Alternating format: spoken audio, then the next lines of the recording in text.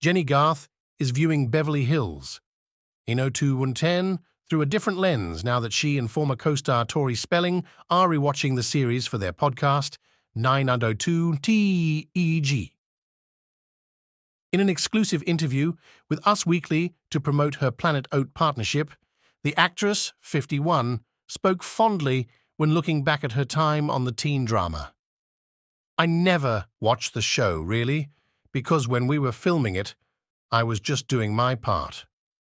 Garth, who played Kelly Taylor for 10 seasons until these series ended in 2000, explained, "T didn't see or know what they were filming other than what Kelly was doing.